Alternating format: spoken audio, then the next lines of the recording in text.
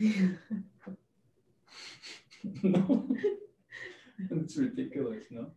Looks like a monitor, like a computer monitor. Yeah, a really crappy one. Yeah.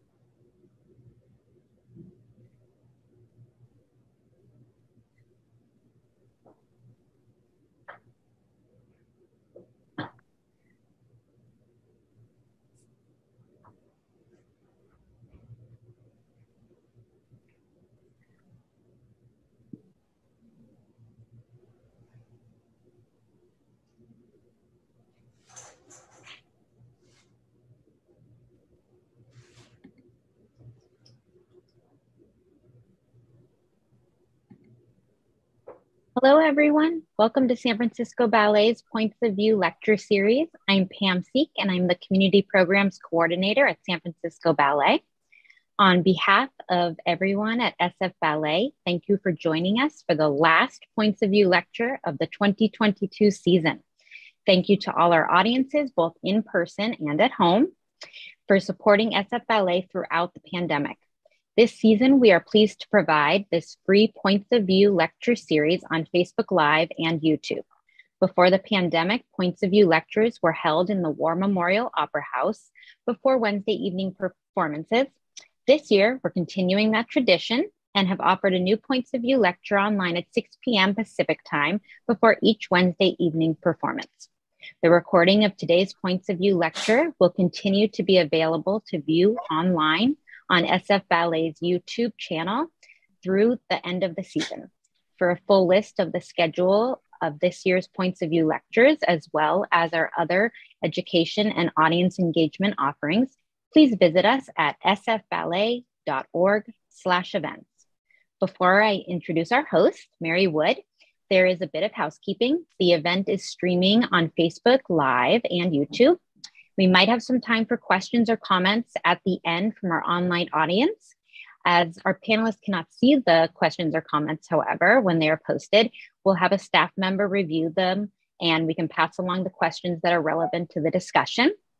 Additionally, when commenting in the live chat, we respectfully request everyone to abide by our community guidelines, which can be found in the link in the chat. For today's Points of View, I'm thrilled to be joined by Dance Educator Mary Wood, who will be interviewing artists from the company to reflect on dancing Swan Lake, one of the most recognized and iconic classical ballets. Mary will introduce our three guests today. Principal dancers are Odette Odile Sasha De Sola, our Prince Siegfried, Max Cauthorn, and our Von Rothbart, Tiit Helimets. Sasha, Max, and Tiit, thank you so much for joining us for Points of View today. And I'm pleased to introduce our moderator, Mary Wood. Mary she's received a BFA from the University of Utah and performed for 9 years with Ballet West under the directorship of Willem Christensen.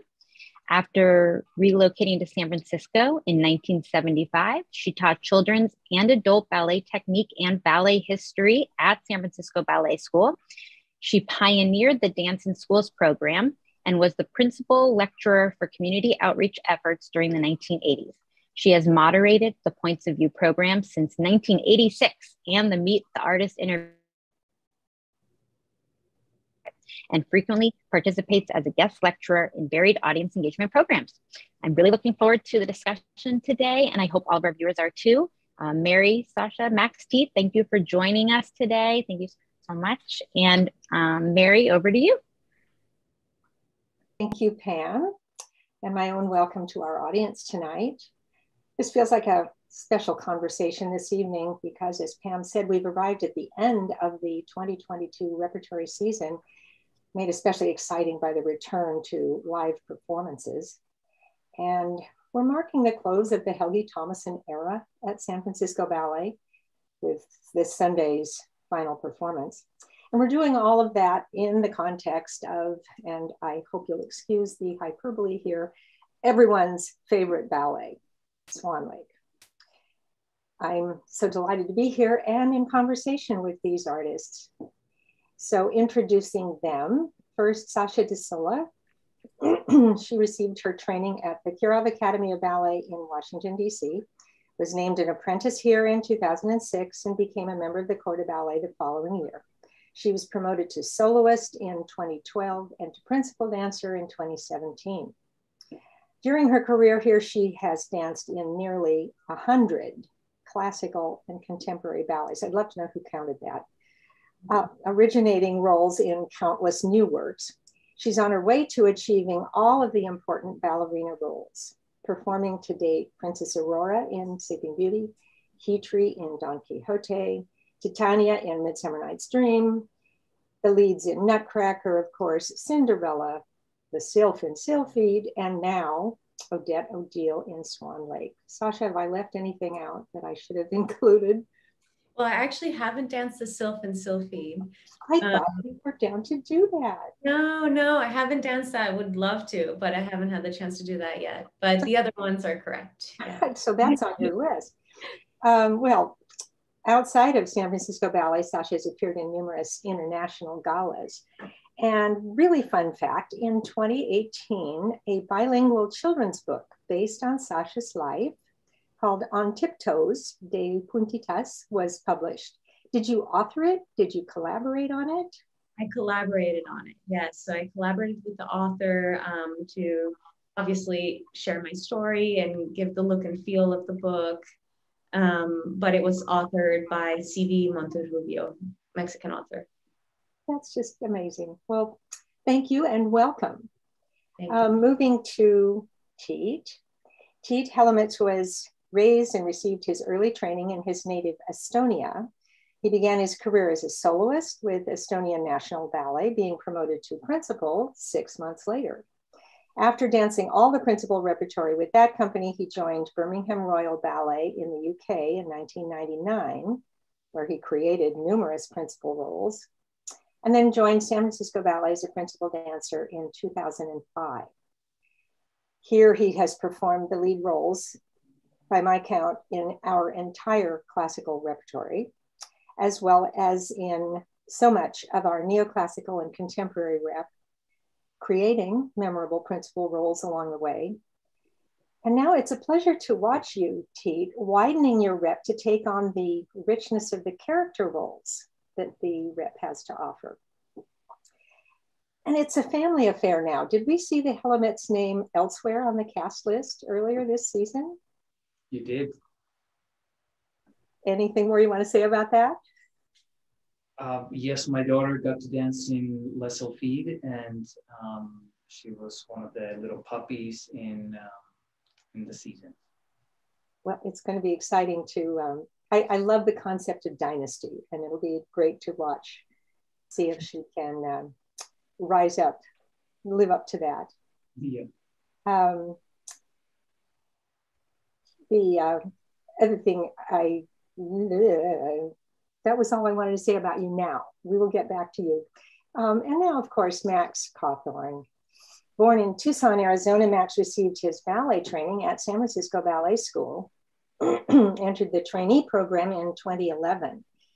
Max, you entered the school here pretty young. Did you actually begin training here, or did you begin training in Arizona and move here? How did that work? How did you get here? My family and I moved here when I was 6. So I sort of consider this home, and where I'm from, I have a pretty bad memory of just in general. So my childhood, I consider this home. I started in the ballet school when I was 11, but I had been doing movement classes and sort of less structured dance classes at ODC for probably 3 years before that. So age 8, started in level 1 here at 11, and then all the way through the school. That's really remarkable. I think we see that in some of the European academies or European style academies, but rarely in the American schools. And I think that might be unique to San Francisco Ballet. Do you think you are the only current dancer to go from level 1 to principal? I think, yeah. We've had several other students who have started in the school and have joined the company and stayed with the company for quite a long time. Sean Bennett started in the Dance in Schools program, which is a fantastic program that the ballet school has. And he's been in the company for probably about 10 years now. Right. Well, our school deserves to get a lot of recognition. Absolutely. Moving on, in 2014, you did join the company after a year as an apprentice, and then were promoted to soloist in 2017 and principal dancer in 2020. Mm-hmm. You're a relatively new principal dancer, promoted just as the pandemic was taking hold. Do you have a word or two to say about how frustrating that might have been? Oh, no, I didn't feel frustrated. I mean, during the pandemic, it was frustration. I never felt frustration. I felt quite honored. I didn't, my concern, and I expressed this to Helgi when he offered me my promotion, was mostly for the security of the company, and whether promotions at a time like this is the right move necessarily. But other than that initial sort of wanting to make sure everything else would, still pan out, just pure honor. Yeah. Well, congratulations in any case. Thank you.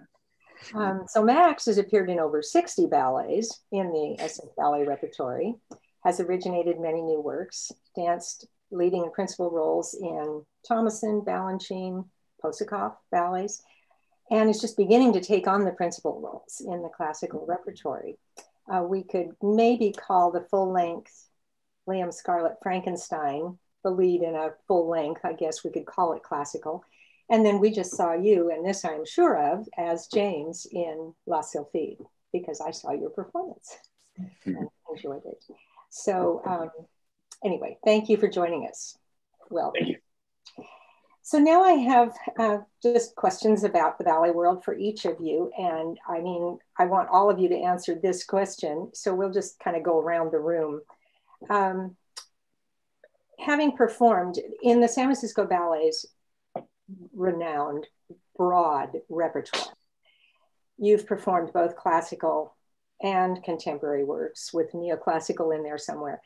For each of you, do you have a preference? And if so, why? And if not, why not? What can you say about, perhaps the broader question is, speak to the breadth of our repertoire and where is your sweet spot in it? And I'm going to start back with Sasha. Okay. One of the things that I love about this company, and I think has kept me so engaged with this company for so long, is that repertoire that just is always shifting and like constantly challenging us as dancers. And that is such a gift as an artist, because it really pushes you and almost forces you to find different aspects of yourself as a dancer, as a human, as a performer. So it's a really beautiful thing.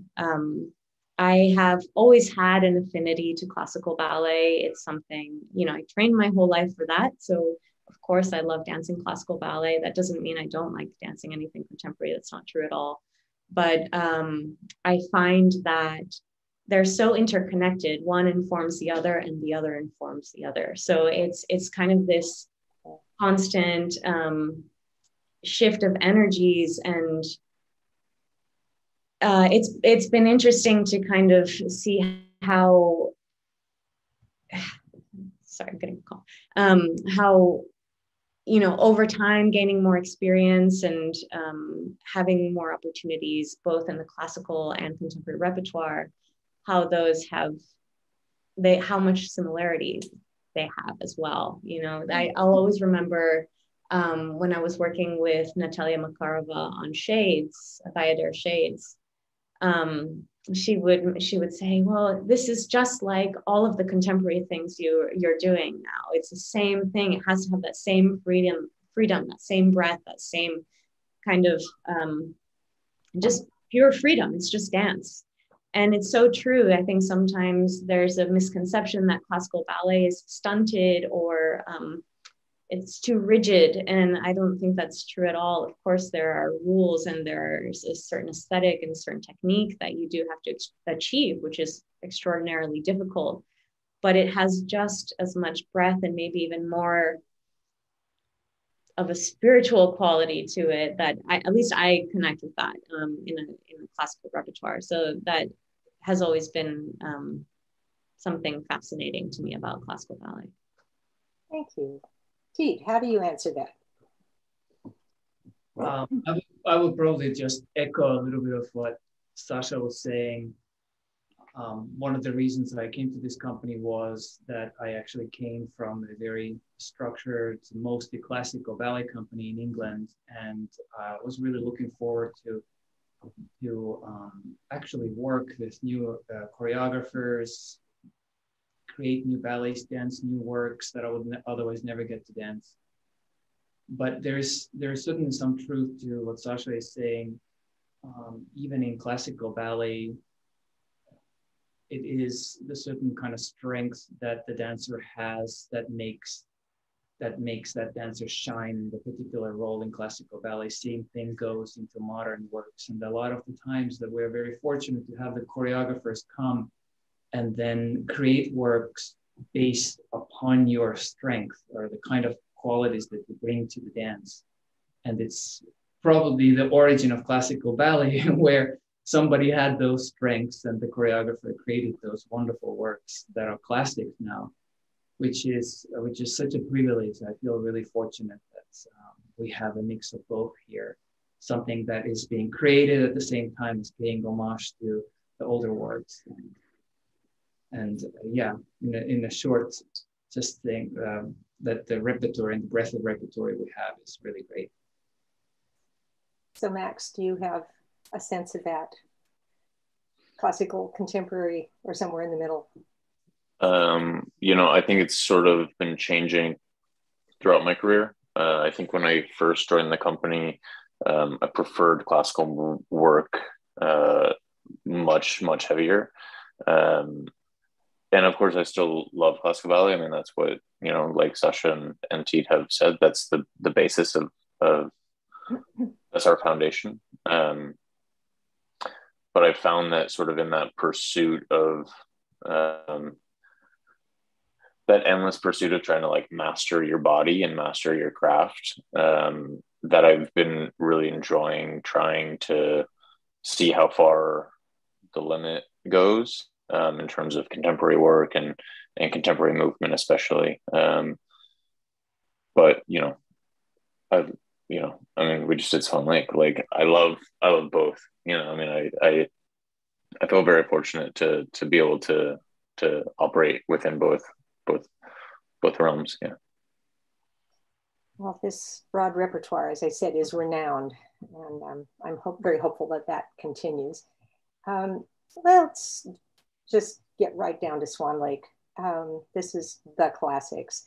So for each of you, again, going around, what is your first memory of the ballet Swan Lake? A movie, a performance, learning a variation in the classroom, reading a story, your first memory. Let's go to, Sasha, let's go back to you. Sure. So I grew up in Florida, and before I started professional ballet classes, structured ballet classes, my mom would take me to see what is now Orlando Ballet Theater. At the time, it was called Southern Ballet Theater.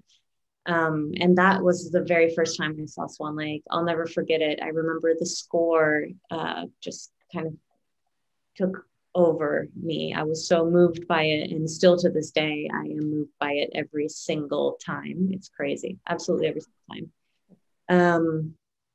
And so that's kind of the pinnacle of ballet. And then obviously since then, I've seen it many more times and many more interpretations and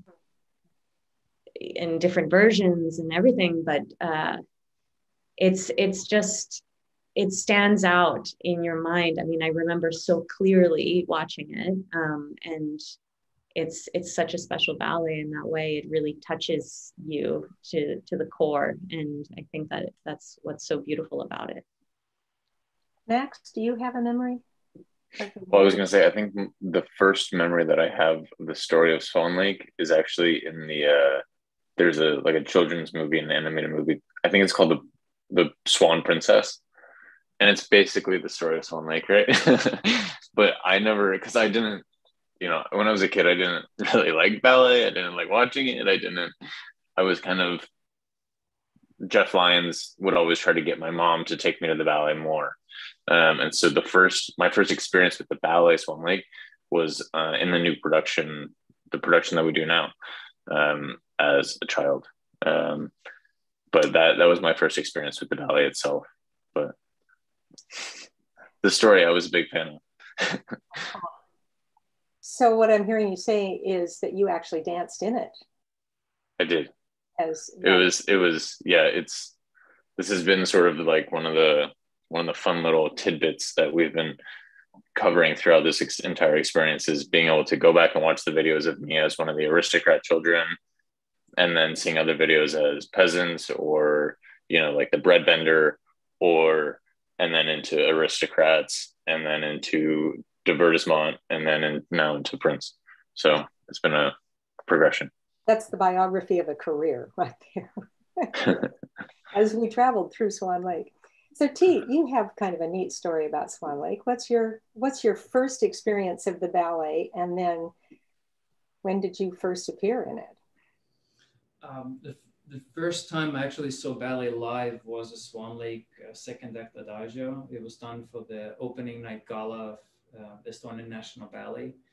And back then there was just a wooden floor. There was no any fancy floor or anything like that. And I remember the point shoes made so much noise, and I was wondering, like, oh my God, this is really like weird, or like looking like so hard and wooden.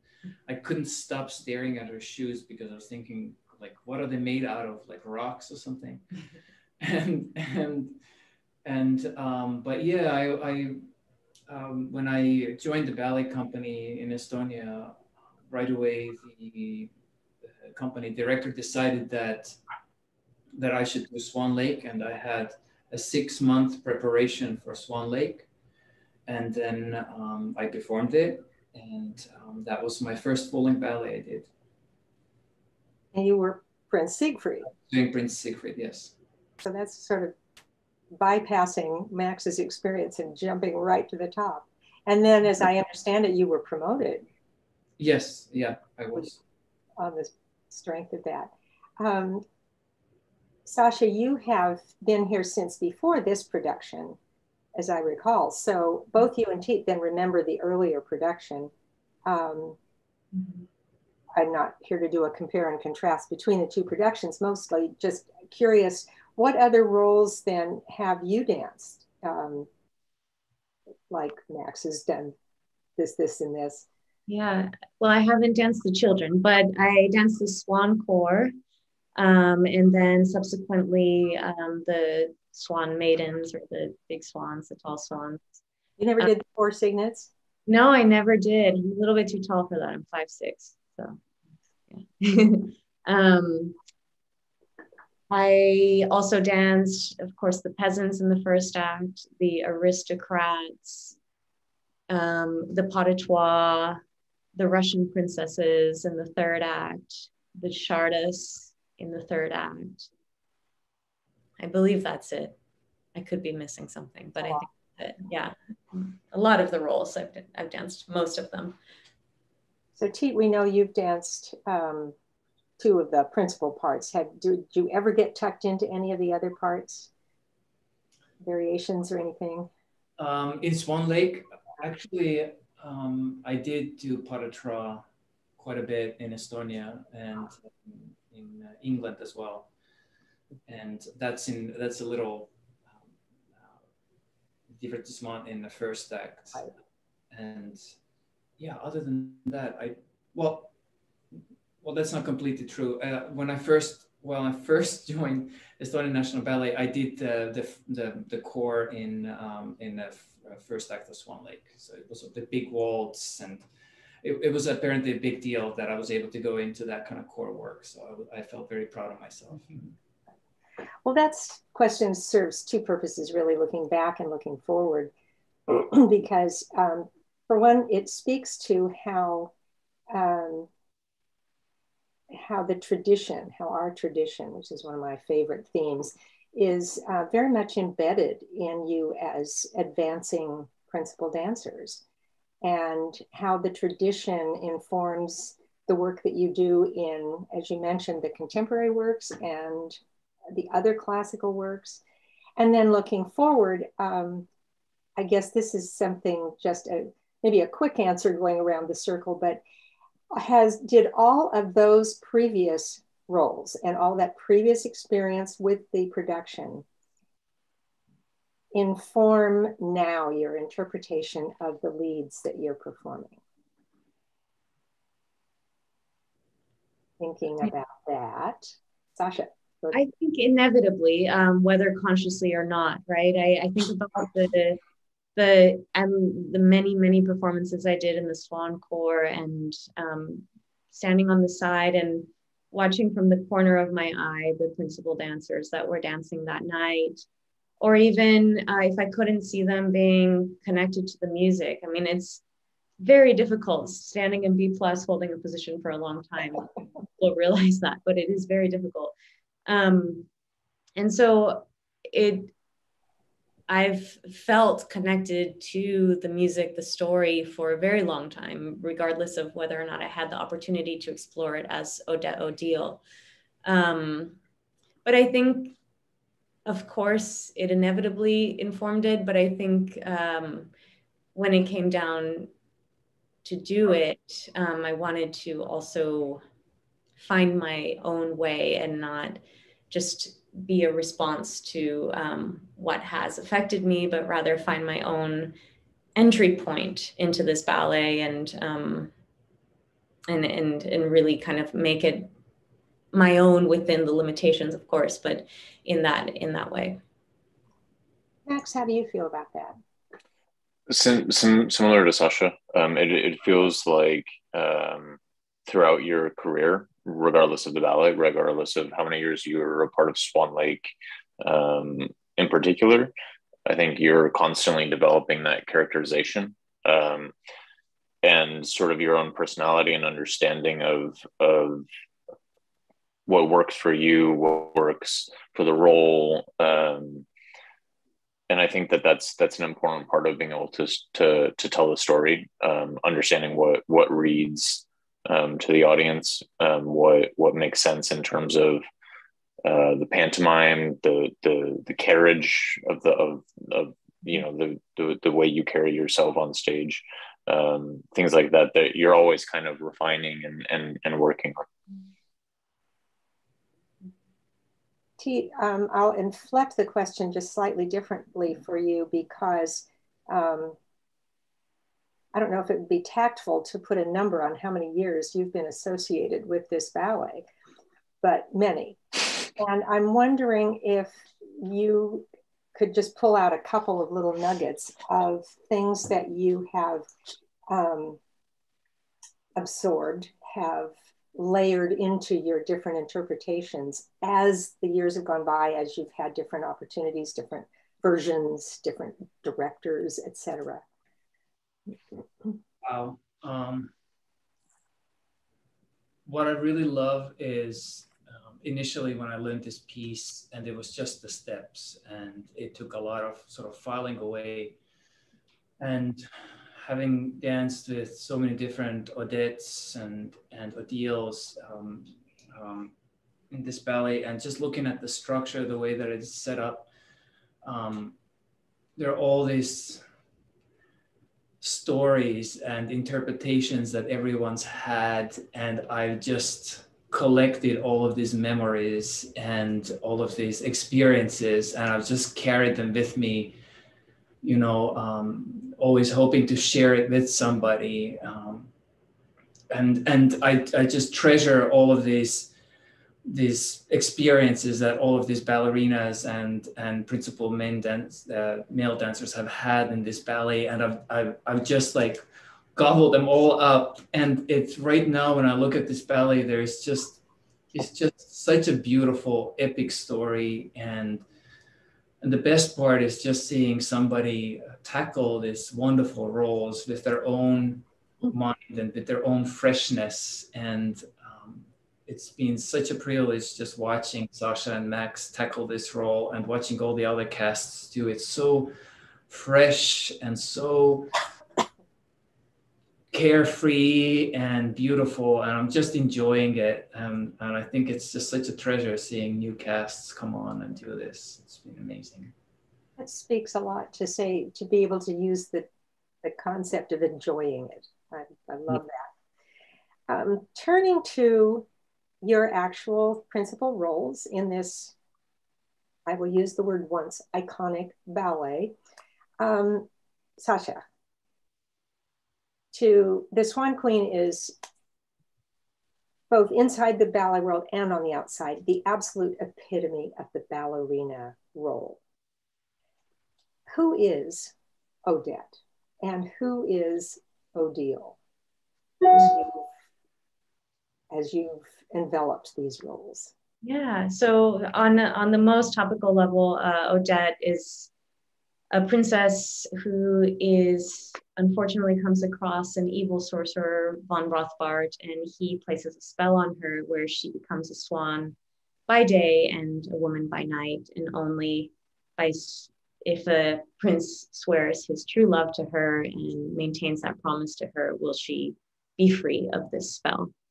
But with a little bit more depth to it,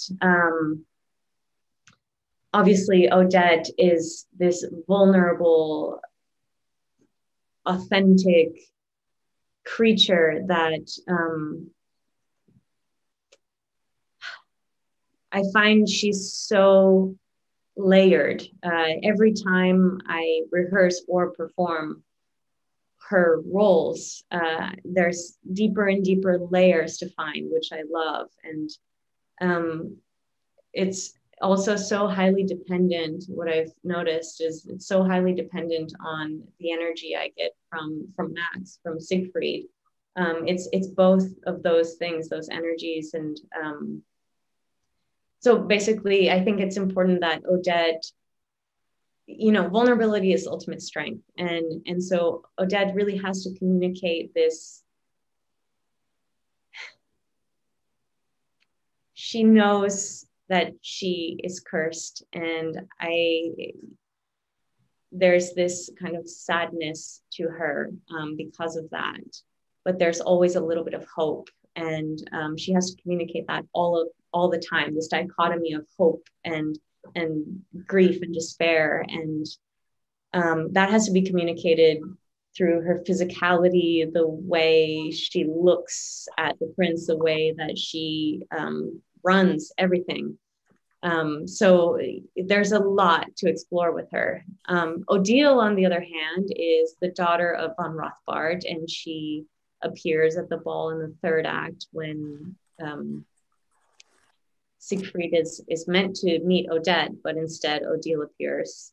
And she confuses Siegfried and convinces him that she is, in fact, the swan that he fell in love with, and turns out she's not.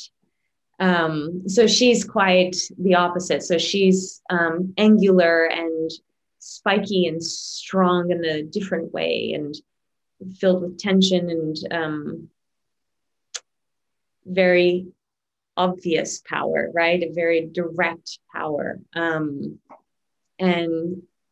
so it's quite a fun role to play because of that. I'm sure any ballerina will say that. It's that dichotomy, that going from one extreme to the other in the matter of an intermission is really a challenge, and so enjoyable in that way. And just finding how to use your body to communicate all of those things in a short period of time is the most fun challenge of it all.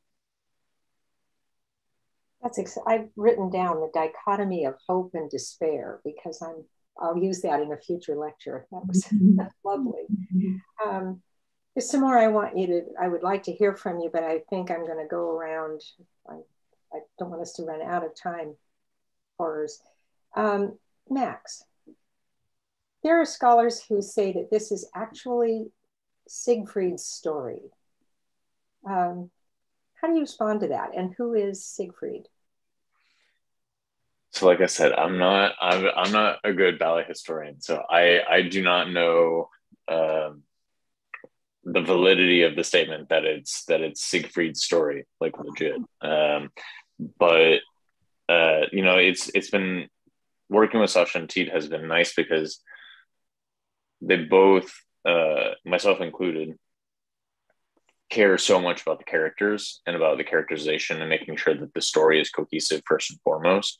That we've had lots of discussions about how things should work and about the characters. And Sasha and I were doing this even after our first show. We had like an hour-long conversation about Siegfried and about the character and the characterization. And to me, and this isn't the interpretation that a lot of people take, but we were joking that at least in first and second act, I kind of approach it almost as a golden retriever, in the sense that he is so sweet and so kind that, like, in my mind, if you're a royal, the peasants aren't going to want to dance for you, and the children aren't going to be trying to give you flowers and be overjoyed if you're not kind and genuinely wonderful to them.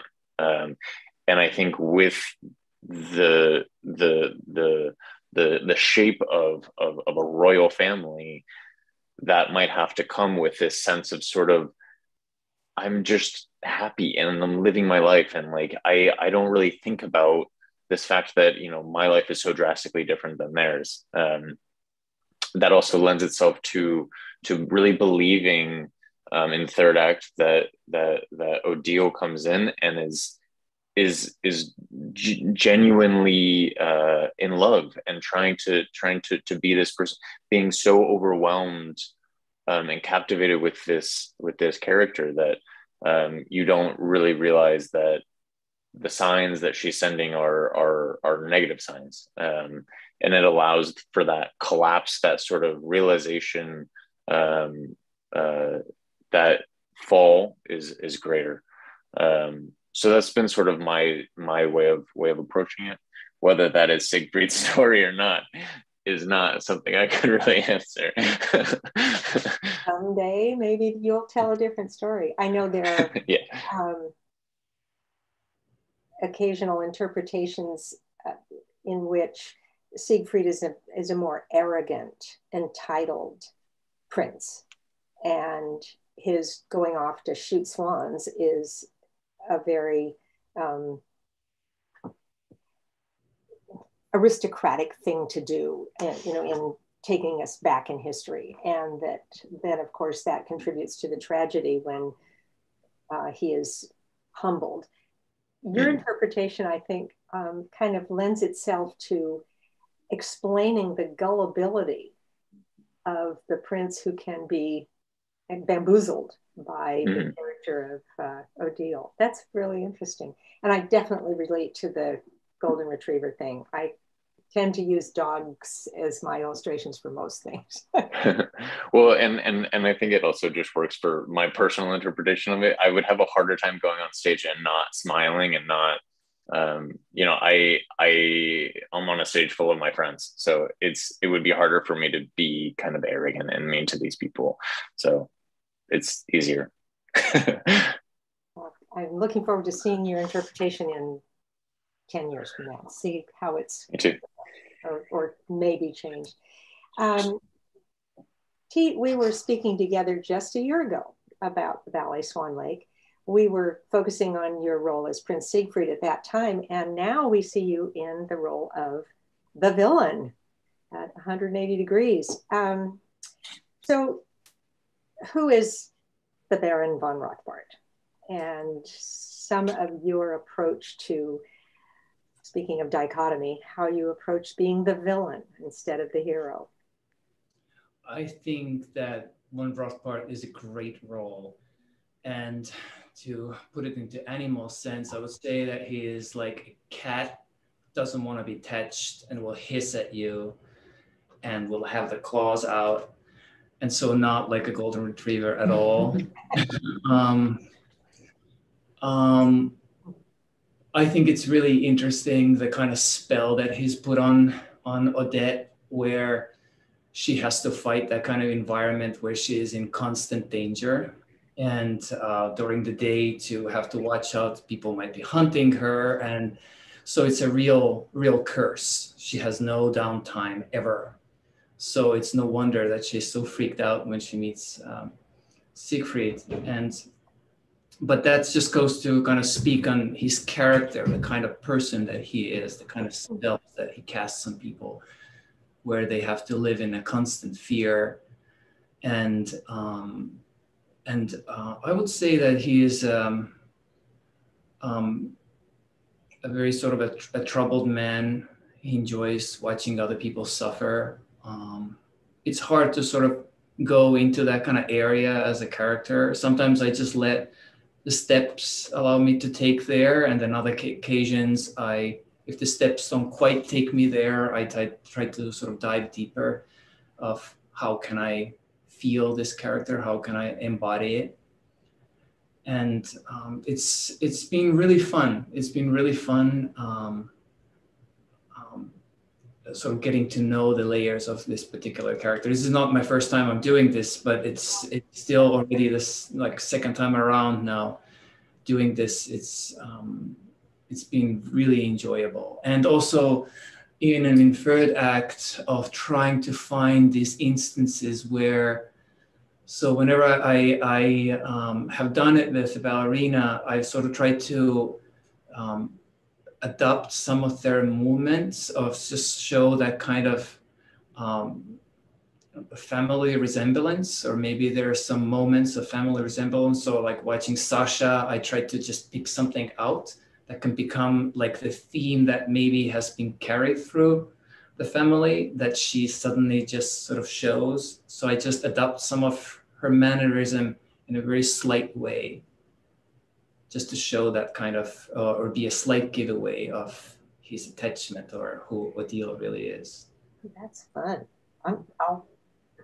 Would like to watch for that. I'm afraid you all are on again Friday night. Is that right? Yes. I don't know if I'm going to be able to make it. I have seen versions in which Rothbard has more or less actual dancing, actual choreography, and in which a more senior character dancer takes the part and does not do grand jetés across the stage. I wonder if what kind of leeway do you have in terms of between the actual choreography of leaps and partner work and drama, evilness? You know, it's very hard because in the character roles, you often want to be weighted down. You want to be heavy, you want to step with heaviness.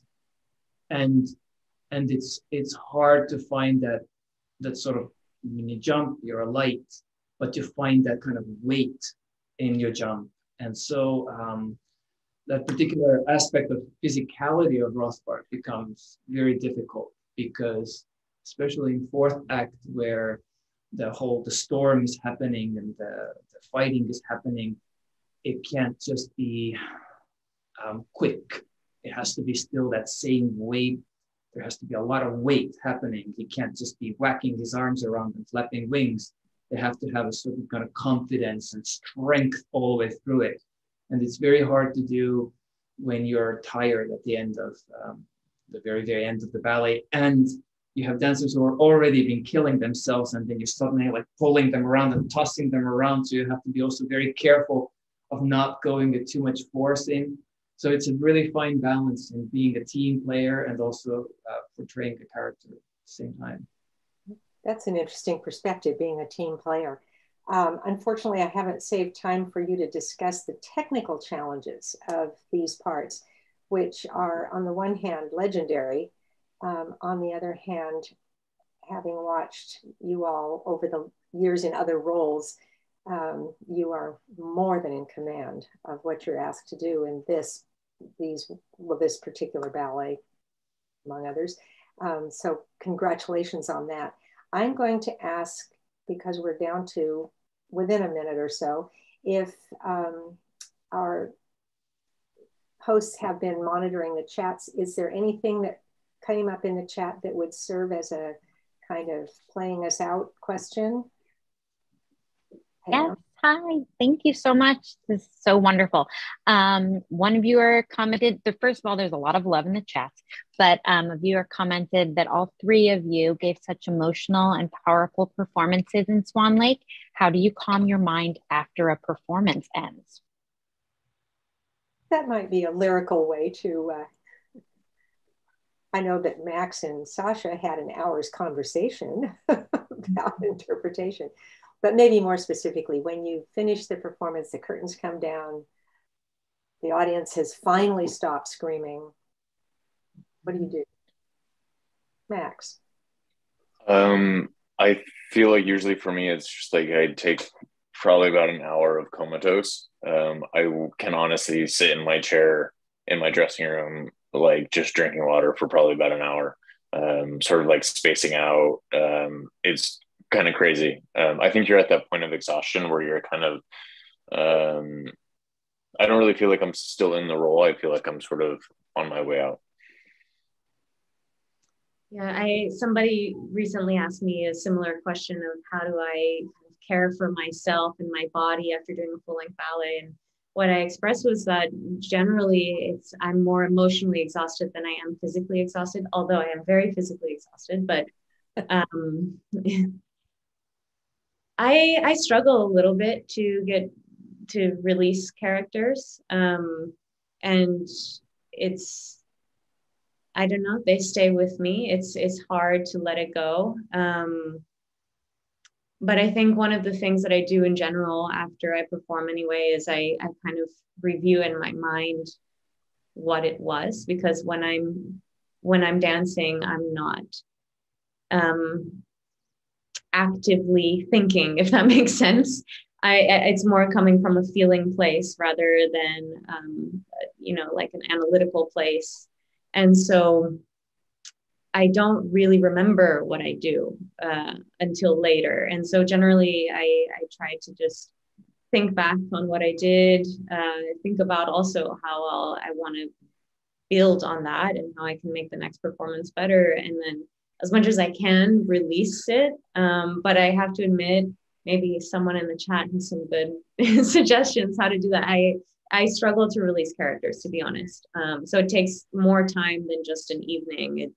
I'll probably release it like in a couple weeks rather than tonight. Tiit, with more experience, what is your?